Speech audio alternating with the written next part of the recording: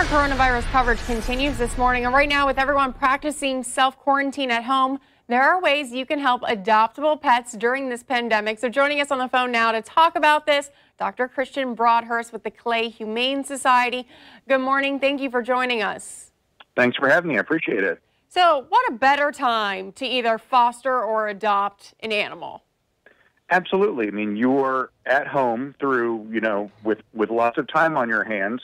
And with the weather this week being as crummy as it is, fostering a pet would be just a wonderful use of your time and wonderful for the pet itself.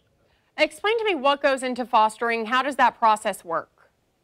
So fostering is usually the process of taking an animal out of the shelter, but not necessarily adopting it yourself. Fostering gets animals out, gets them exposure to your friends, but more importantly, also gets them exposed to life in a home and training and getting used to human attention. A lot of animals at the shelter have been sorely missing a lot of that. And, if you say fall in love with that animal, are you able to adopt it?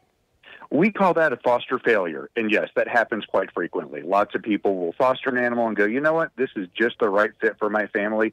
And at which point you formalize that adoption and that pet is now yours. That does not sound like a bad problem to have whatsoever. So let's talk a little bit about the fostering process during a pandemic. How does that work?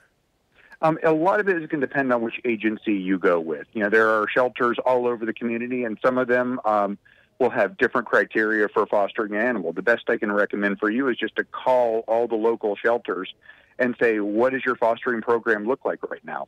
I know some shelters are doing, curbside. You look online, you find a pet, you go pick it up curbside. Others you may be able to meet the pet first. It all depends on the agency you're going through. Do you guys have animals right now at Clay Humane Society up for either adoption or foster?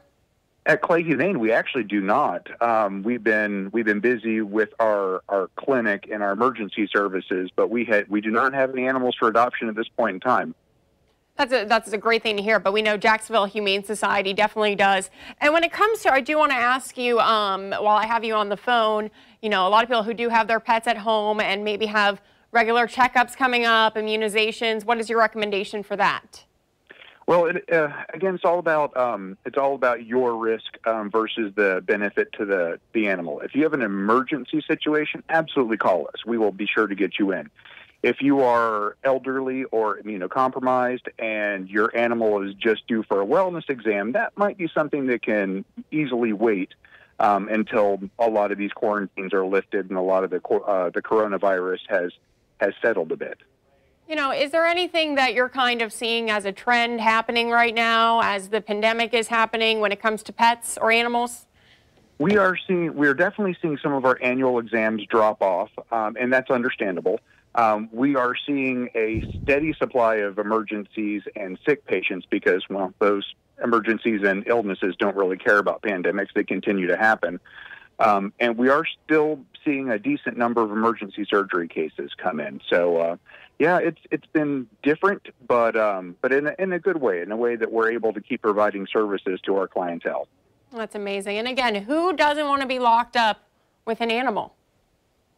And you get fantastic idea. You can foster or you can adopt. Dr. Christian Broadhurst, thank you so much.